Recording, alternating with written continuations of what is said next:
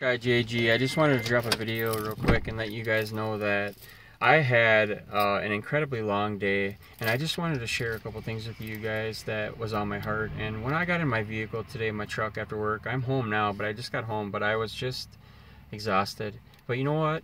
I sat down and I realized that, hey, I have an income. I have a place to go every day to make that income. And I have an opportunity to be an impression on other people in the name of Christ, because they know I'm a believer and they know I'm Christian. So I know my walk matters, right? Not only to me but to other people.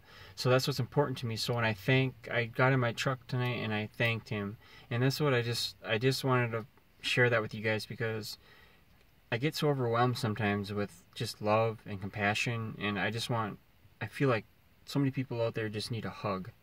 You know, if somebody just put their arm around somebody out there that's struggling and just looked them in the eyes and gave them a good hard hug and just said, hey, you're gonna make it, you're gonna be okay. And that's what I'm telling you guys as believers today. Have no fear, like Ken from Fear No Man. Have no fear. Do not fear, for if you believe in the Lord, we have him on our side. So I just wanted to share that with you guys, you know, and a little bit of a different view here, because I know you guys get sick of seeing my ugly mug, but after 16-hour days, it's not looking very good. So I'm gonna go in and shower and see my family, but I just wanted to share that with you guys, that I just think that we can be doing so much better as believers out there. But I'm not putting the doubt on, or I'm not casting stones or anything like that. I just see so many people out there suffering, and I just want to give everybody a big hug. So here's a hug from Irish Guy to you guys.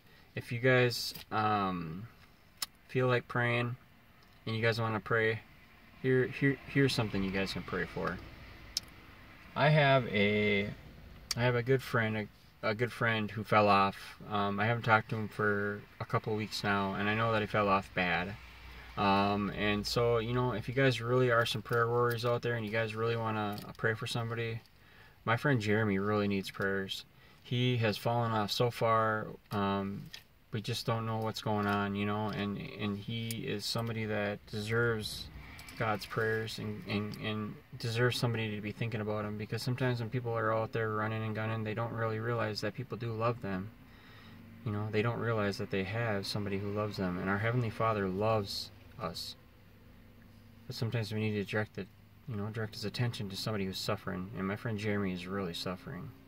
And that's his real name. I don't even care about using his real name, because I just think people need to know these people's names, because Jeremy he's such a good person. He doesn't follow my channel, and he doesn't know anything about my channel.